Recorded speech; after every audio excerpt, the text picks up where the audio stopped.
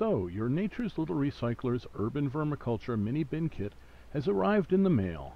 Here's the first surprise, as it could be any one of several colors. Everything's packed in the bin. Let's see what we have in here.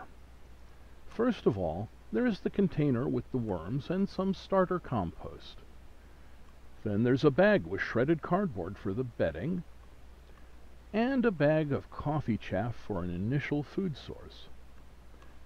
Then there are 2 small bags with a protein supplement and some ground up calcium, plus some small tools, and finally some burlap to cover over the worms.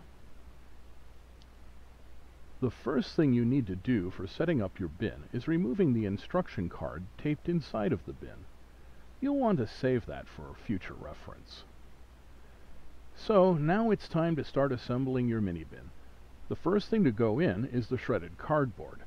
The cardboard will both be a food source for the worms and a multi-layered environment at the bottom of the bin. If you want, you can tear this up a bit more if the pieces look a little large. Then you add the bag of coffee chaff in on top of the cardboard and get a half a cup of water ready. Pour the water in over the shredded cardboard and coffee chaff. Then mix the contents of the bin until there is no more liquid.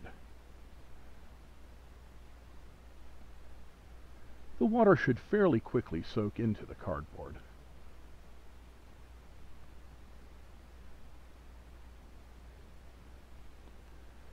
Next, you'll add in the contents of the calcium packet. This gives the worms a source for adding calcium into the compost.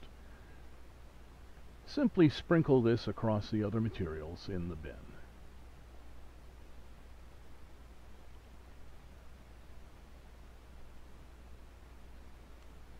Next, sprinkle the packet of protein supplement in as well. At this point, you'll want to get more water and soak the burlap in it. This should be wet but not dripping and will help keep everything in the bin moist. Finally, the star attraction. Empty the contents of the worm container into the bin, spreading out the worms and compost over the other materials.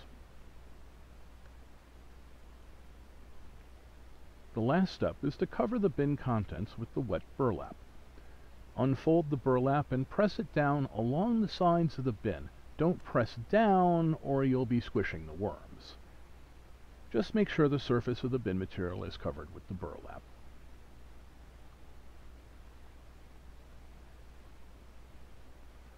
After a couple of weeks, the worms will have eaten most of the starter food and even eaten much of the cardboard. At this point, you can add food scraps, a banana peel, a bit of bread, or whatever, and you'll have the start of a thriving worm environment.